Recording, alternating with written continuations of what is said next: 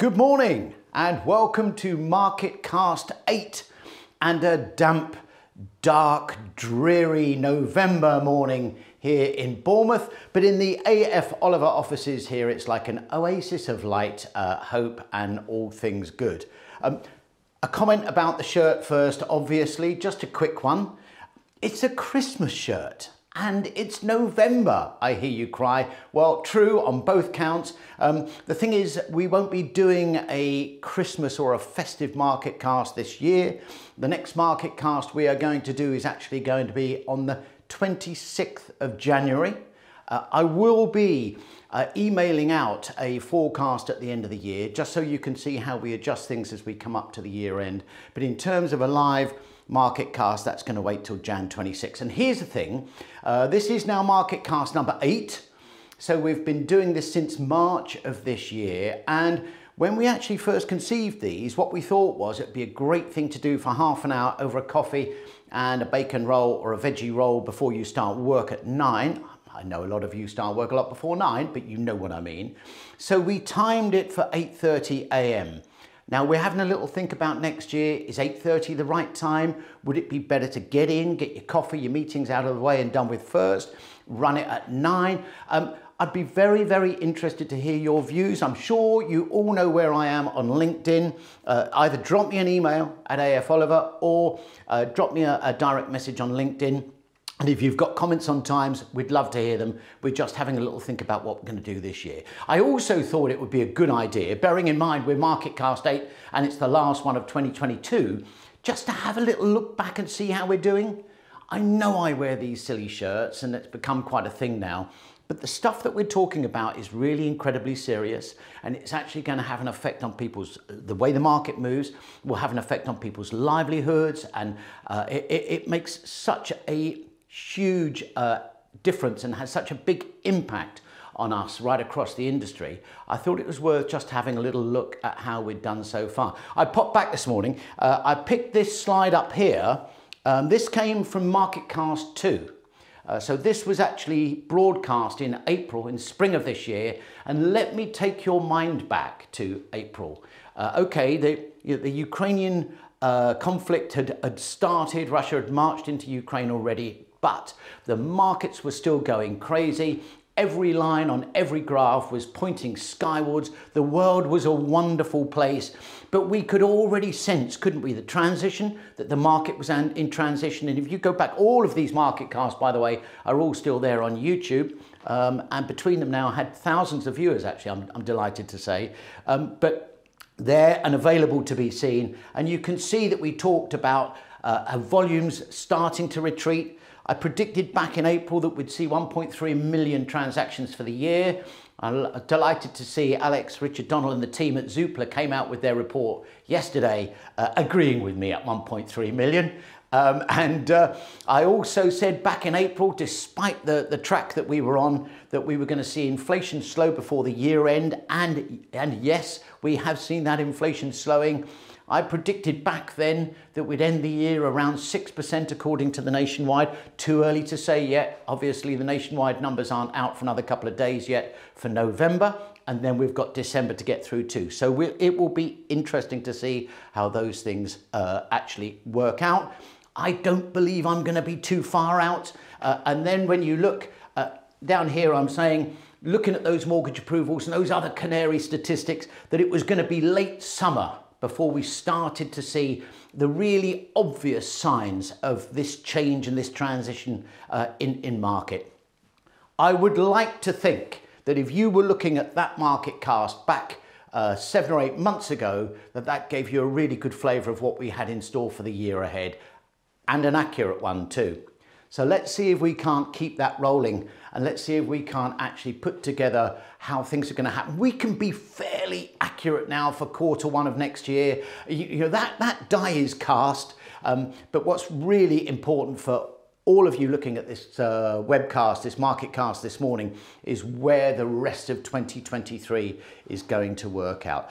Let's go back a stage first then. 2022, my word, who would have guessed it? If you wrote 2022 as a political sitcom, people would have said it's way too far-fetched.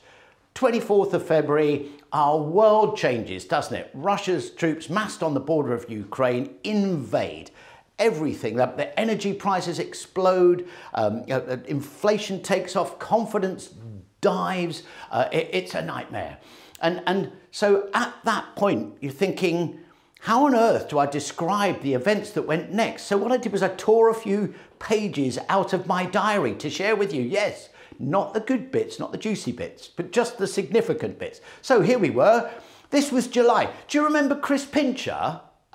He was the ex-Tory whip, and he got found guilty of doing some dreadful things, or allegedly doing some dreadful things, and he had the Tory whip withdrawn. That was the 1st of July. Everything else was all, completely normal.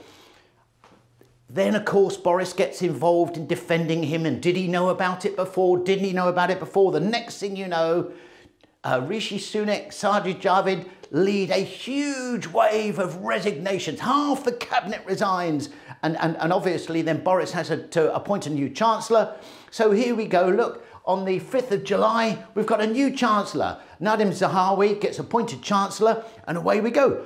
The next day, Kemi Badenoch and leads another huge raft of resignations. We're into 40 or 50 resignations now. The whole cabinet is leaving by the back door. And at this point, Michael Gove, now of course at the Department of Levelling Up, Michael Gove advises Boris Johnson to resign. So what else can Boris Johnson do? He fires Michael Gove. Of course he does. And then, of course, the following day, on the 7th, Boris says, well, that's it, I'll resign. And I think we all believe that he actually had in mind that he might be back some point later. What a week! They say a week is a long time in politics. And then, of course, we get into August.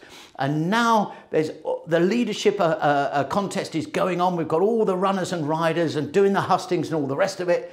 And in the meantime, the crisis in Ukraine driving inflation, interest rates take their first hike up. And it's a big one. It's 0.5. It's the biggest rise for years and years and years. We go up from 1.25 to 1.75.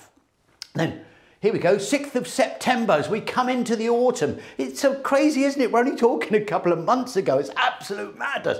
Liz Truss gets elected Tory leader, and of course, first thing she does is sack the Chancellor, because he was trying to get the leadership ahead of hers, and appoint Kwasi Kwarteng. So he is our new Chancellor, 6th of September.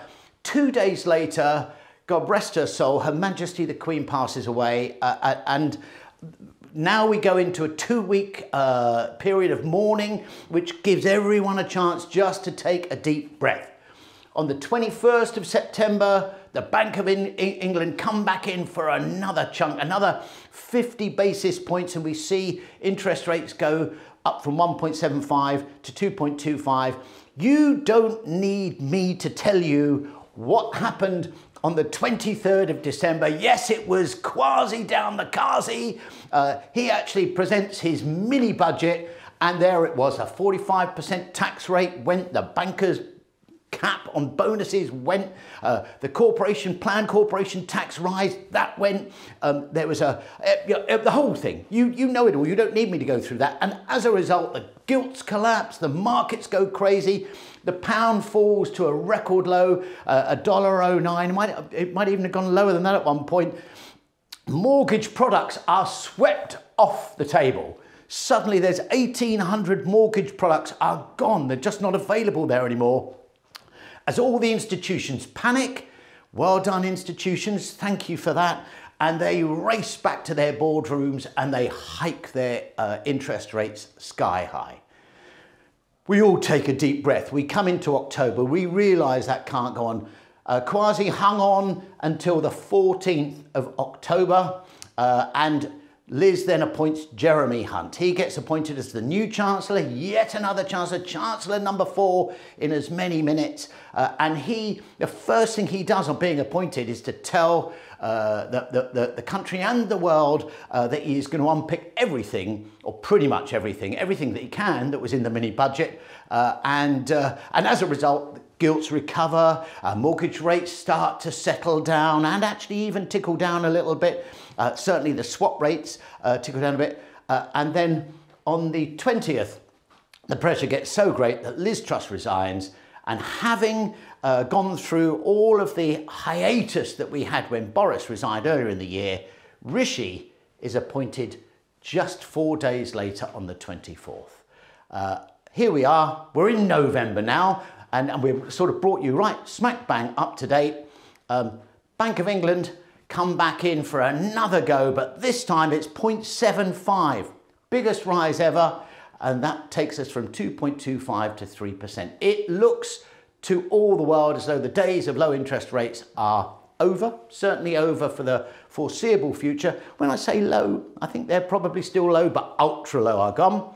And then on the 17th, Jeremy Hunt, who I believe postponed his autumn statement from the 20-odd of the month before because he wanted to see our market cast first, he then unpicks everything that was in the mini budget as he promised he would, and the only escapees from all that were the national insurance. The planned rise is abolished, and the stamp duty cuts or the increase in stamp duty allowances are kept, albeit stamp duty now only temporarily, as I'm sure you know. Everything else goes. Taxes go up, spending goes down, the markets calm down, gilts recover, the pound rallies, the mortgage swap rates come down, and we are now suddenly, it might be a bit more of a painful place, but it is most certainly a calmer place. What's going to happen? I do not see a crash. I am irritated constantly by reading newspaper headlines that talk about 30% falls in value and crashes. It's not going to happen. And I know it's a dangerous thing to say when you're actually broadcasting a live market cast, but from everything I can see, I do not believe it's going to happen. Why? Why? First of all, it's in very few people's interest for it to happen, not just in the UK, but the world over, certainly the Western economies, that's for sure. Interest rates have already stabilised. There is a feeling of sense that's actually prevailing now. You know, the next draft of interest rates are, certainly as mortgage rates, and I'm not talking about base rates now, I shouldn't confuse the two, are actually, we're looking at down rather than up. I don't know whether you guys picked this up in the Telegraph this week, where tracker rates now, you can get these tracker rates now at 3%. And I'm not advising anybody to go out and buy a tracker. I still think a fixed rate mortgage is by far and away the safest and best way to plan ahead. But these tracker rates now, you can actually pick tracker rates up at less than 3% in some instances. It's quite extraordinary.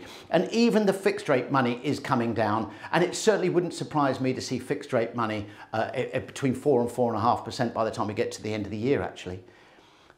There is still a demand and supply imbalance. It's changing, it is definitely changing, but right now it is still there.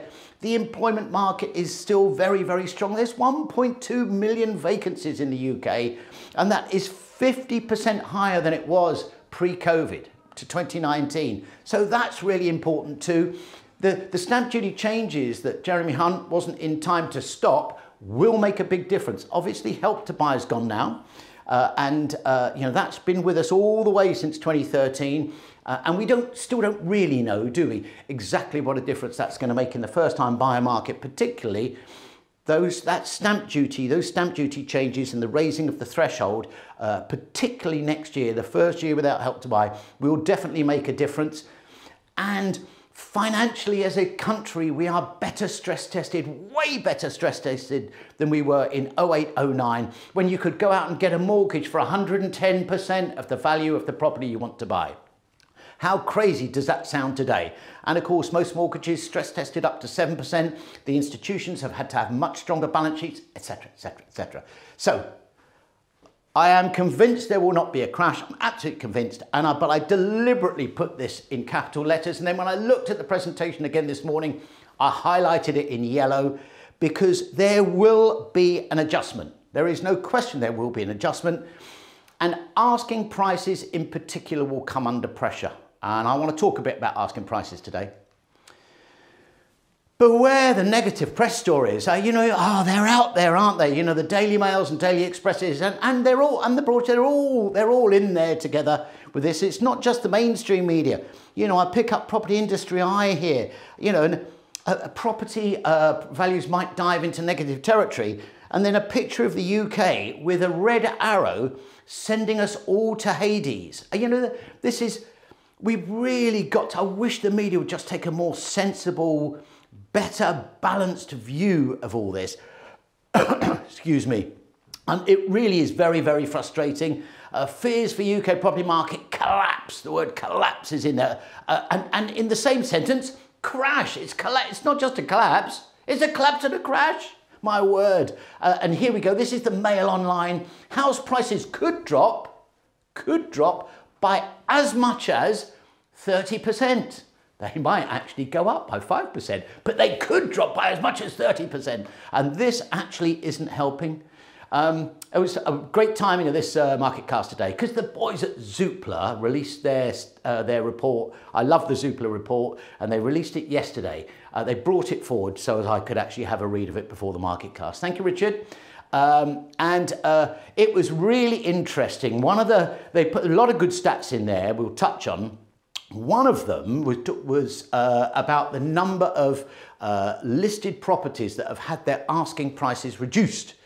But even in that great Zoopla report, there's no mention of the fact that every year the asking prices, a percentage of properties get their asking prices reduced as we move from autumn into the winter market. That transition from October into November, it's a typical and a regular thing. I think Rightmove talked about 8% of their listings having prices reduced.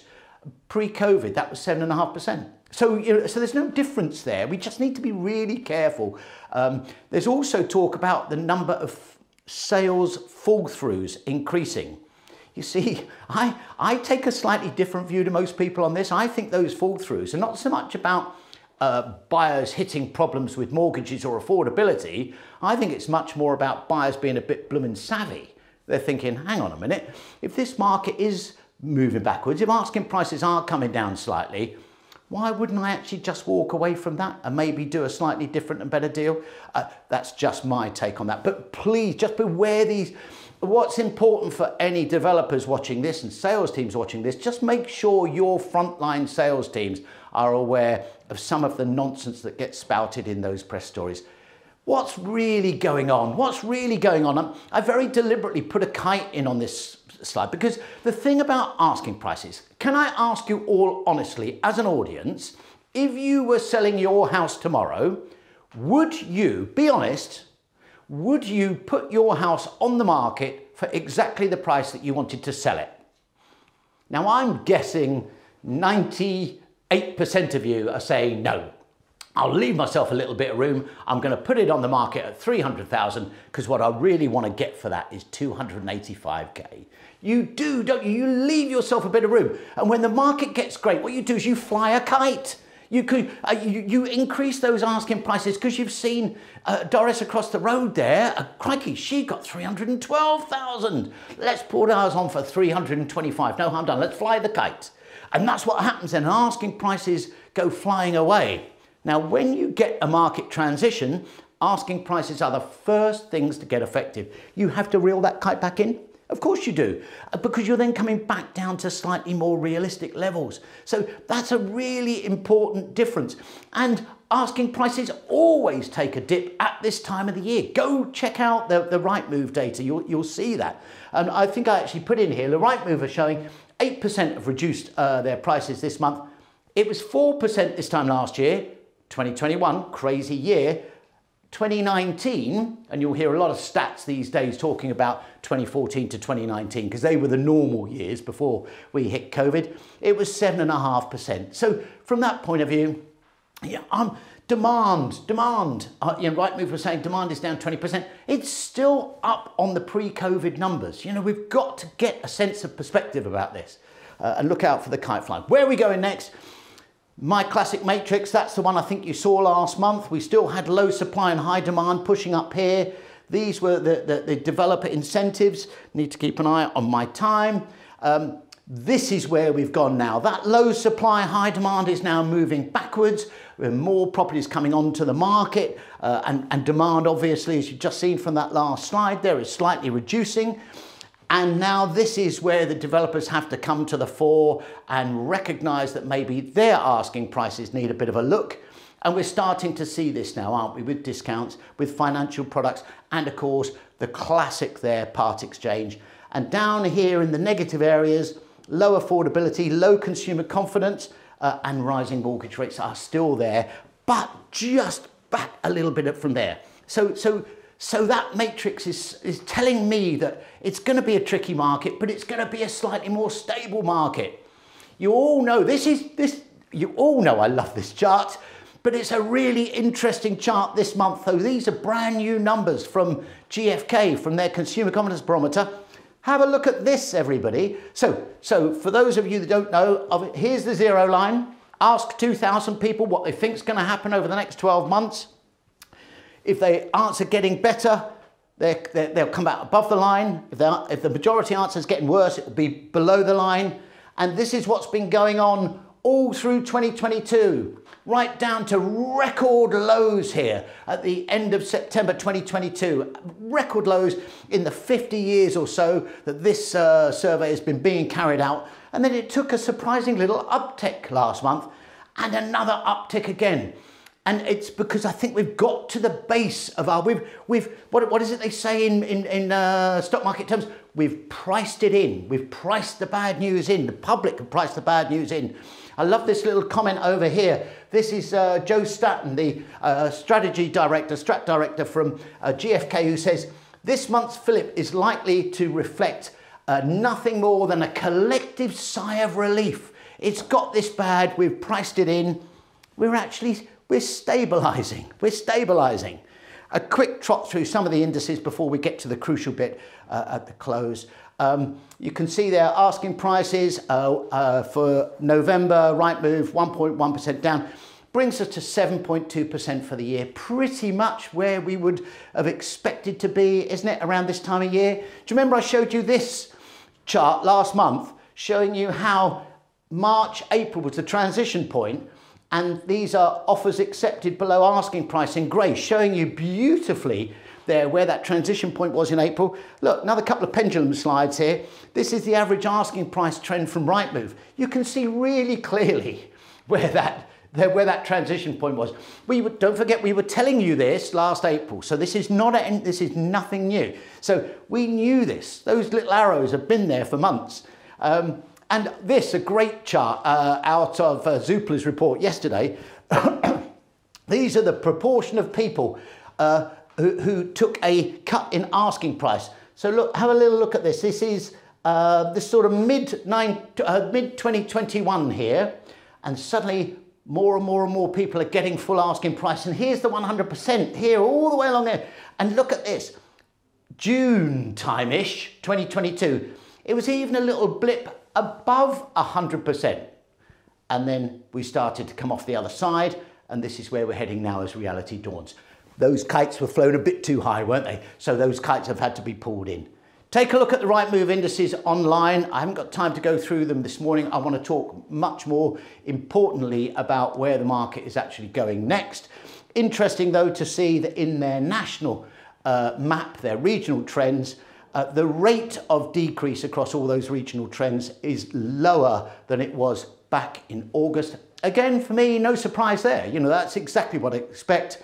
That's the only slide in on nationwide because the new numbers are due out in a couple of days' time. So there was little point in putting those in. These are October numbers and we're waiting for the November numbers, obviously. These are brand new from Zoopla. Look at this. So there, with their unique mix of asking prices, mortgage approval prices and sold prices, 7.8% price growth for the year. No surprise there for me whatsoever. Volumes down 28% against a year ago. Of course they are, but they are still above where we were 2014 to 2019. And then, so this is an asking price reduction, 1 in 4. No shock for me there. And I'm amazed some of the irresponsible reporting in the newspapers on those stats. Great comment here from Richard Donnell. We still expect house price falls of up to 5% next year. 1 million sales, mortgage rates dipping below 5%. That's close to where I am with this. But the number of sales going through will remain buoyant, and because of structural factors inside the market. Here's the cities index. Aberdeen still down there at 1.1%. Don't forget the variations between the regions are absolutely enormous. They're 12, 13% variations. Another great chart from Zoopla which shows the shift, and I've been following this all year, and it shows the shift between demand and supply, and you can see that it's easing. So demand is back by 47% there, and then stock of homes for sale is up by 40%. It's equalizing beautifully, isn't it? That demand supply imbalance is getting better and better and better. And this is the repricing that Zoopla talk about. This is the big repricing at the top there, the dark ones, 10% or more. And in here you can see 5 to 10%, and then they're up to 5%. Nothing in there that bothers me whatsoever. And this comes up to a total of around 25%. Exactly what I would expect at this time of the year. Mortgage approvals dipped down for the month. I think the number there is 67,000. That still means 100,000 completions in a monthly period. So, you know, those quantities are still staying up there. I'm sticking with 1.3 million for the year, as I have done literally since last December. Interest rates, mortgage rates, well, you can see where that trend was. Bit unfortunate I haven't got the new numbers for you, because we would see those turn over and take a little dip at the month end. So do get in touch with me personally, and I'll send you an updated one when we've got those new numbers in there. Inflation, we all know now, CPI stands at 11.1%. CPIH is just under 10%. But I think, I'm no economist as I've said before, but I think we are at peak inflation, and I think we're coming down the other side. It looks to me as though energy prices are stabilising, as are lots of other costs too. And I think mortgage rates are also looking to come down. I really do think that's peak inflation. It's another reason why I think this market is stabilising. These are the volumes, and you can see how they've evened out. They're going to come back to 100,000 a year, or just under, aren't they, probably? I'm not going to bore you with those charts. I just wanted to show you the comparison between where we are now.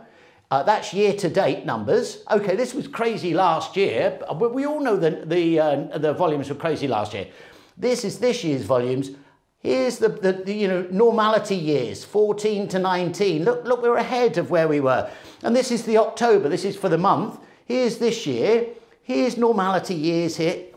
We're doing okay. Stop panicking, everybody. And talking of people panicking, have a quick look at the RICS October survey. That's level. That's getting better. That's getting worse.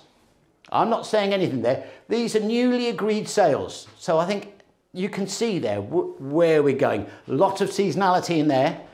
These are new instructions. Well, apart from, I think that's Wales in there. I'm pretty sure it is. I think that were people selling their houses so they could afford to go to Qatar to watch them in the World Cup. Not certain. Sorry, Mr. Lewis.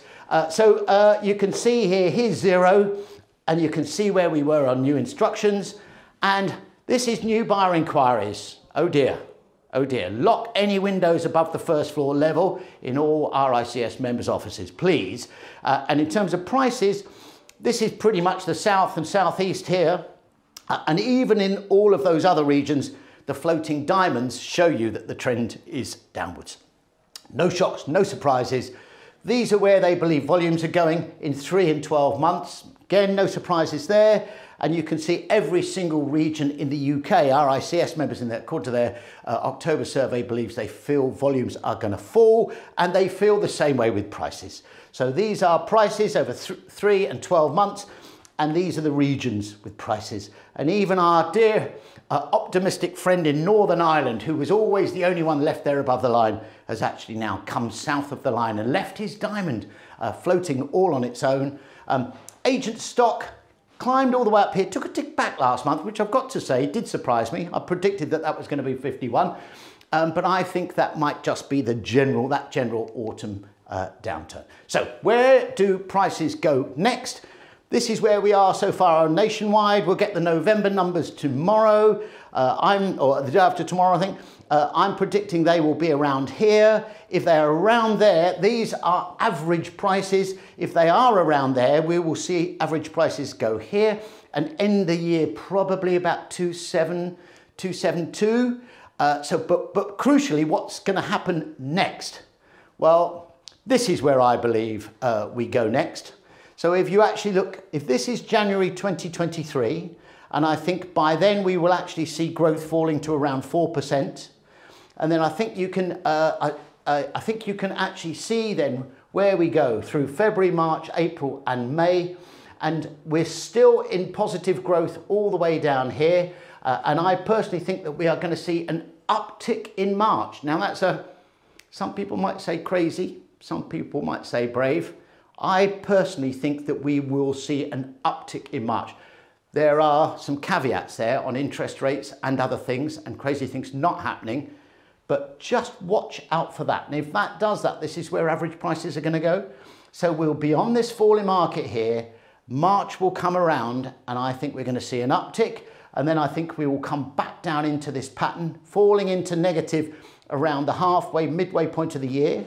I think we'll see another slowing down of the reduction as we go in from late summer into early autumn. And then we'll see that reduction then coming down into the winter months. I think we are going to end next year at -4%. And I know that is probably one of the most optimistic of people that are actually offering you their forecasts. That is where I believe we're going to be. And if that is the case, we will end up with a UK average price between 255 and 260. And don't forget, they're based on nationwide numbers. So that's a big judgment call. I have looked at that chart and those numbers over and over and over the last 5 days and agonized over where I thought they were going to be. Don't forget, it doesn't matter how many economists you stick in an office, they're all still guessing because nobody knows what's going to happen to Ukraine and nobody knows the effect that will have on world markets. So we all have to make some assumptions, whoever you are.